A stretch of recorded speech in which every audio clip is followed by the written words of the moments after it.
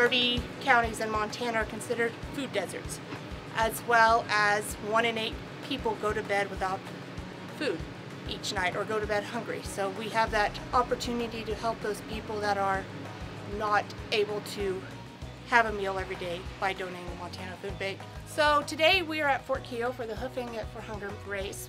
All the entry fees will go to the Montana Food Bank.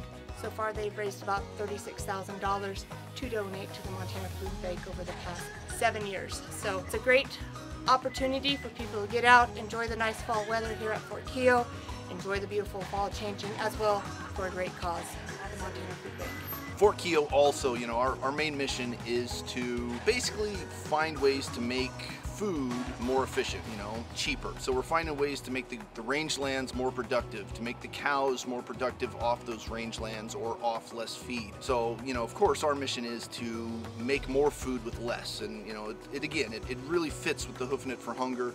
We're supporting agriculture, we're supporting feeding families, particularly here in Montana. So we do have 3 primary races, and that would be the 5K, the 10K, and the half marathon run. The 5K and the 10K, they're pretty typical. Anything's far from typical out here.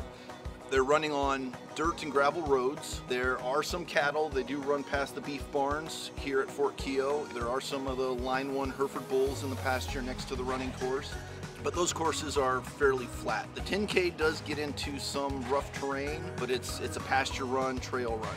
The half marathon, on the other hand, also sees that trail run through the pasture, but then they come back out, they get to run across the Yellowstone on an old Milwaukee Railroad bridge. They get to run way out in the hills, where at the halfway point there is a challenging 200-foot climb.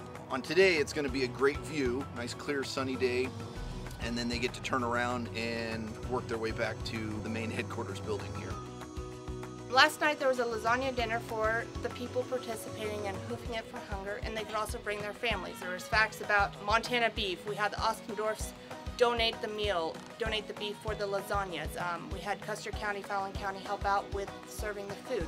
I think it's a good way so people can actually see the product that we have. I mean, we had local beef last night, so it's a great way for people to taste how good beef is, also provide fuel for their race today. Great opportunity for people to get out, enjoy the nice fall weather in Montana, support a good cause, and enjoy eastern Montana. We had people come from South Dakota, Wyoming, North Dakota, Idaho, all over, and they're getting to experience eastern Montana. People coming west side of the state, so they're able to see what eastern Montana has to offer. Hoofin It For Hunger is a great cause, and we look forward to have you next year.